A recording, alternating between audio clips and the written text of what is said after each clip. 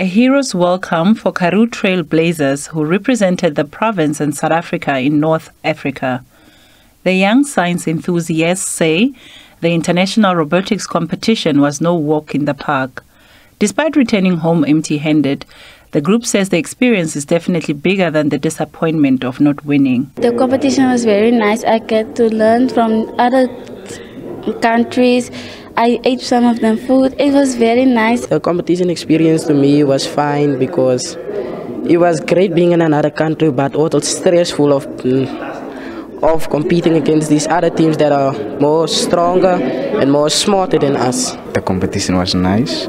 My experience was there is some kinds of things in life that you need to discover, and sometimes you have to dream big to go big. Premier Zamani Saul says Carnarvon High School is one of the 100 schools across the province that currently offers robotics and coding.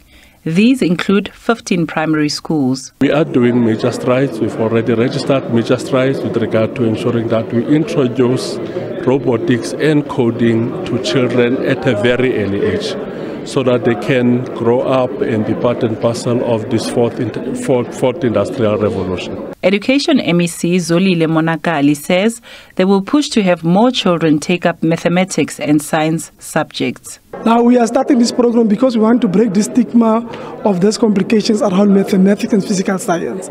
We want our learners to be exposed and be able to participate at higher cognitive levels. So what we have done now, these schools have been piloted.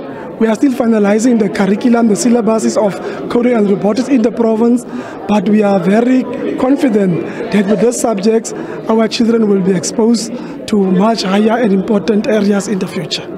The team of 7 says they will return to the drawing board, re-strategize and come back stronger for the next competitions. Margaret Mutibi, SABC News, Kimberley.